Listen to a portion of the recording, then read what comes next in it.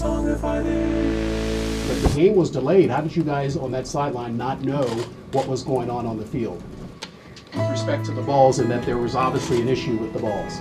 I don't think anybody knew there was an issue with the balls. To me, those balls are perfect.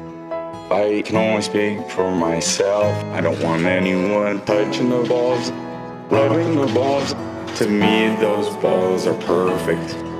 Some guys like them round and some guys like them thin. Some guys like old balls, new balls. They're all different, so you gotta feel them and you gotta squeeze them. To me, those balls are all perfect. I juice the balls if I want. You know, I grip it, I grab it, I feel the lace, I feel the leather. I wouldn't want anyone touching the balls.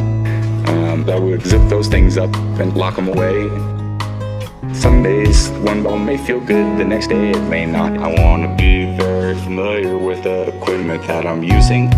This is an ISIS. No one's dying, but this is a very important thing, because to me those balls are perfect.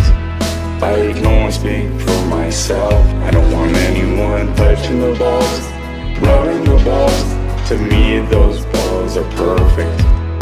Some guys like them round and some guys like them thin. Some guys like old balls, new balls. They're all different, so you gotta feel them and you gotta squeeze them. To me those balls are all perfect. You gotta feel them and you gotta squeeze them.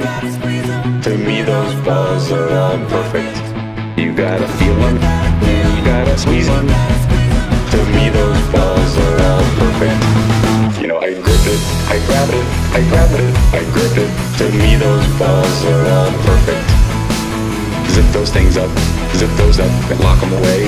To me those balls are all perfect. Like I said, I had no... Yeah. Everyone lived happily ever after, including you. Check out last week's video here. Subscribe and make sure to watch Andrew's cover. To me, those balls are perfect. I can only speak for myself. I don't want anyone touching the balls, rubbing the balls. To me, those balls are perfect.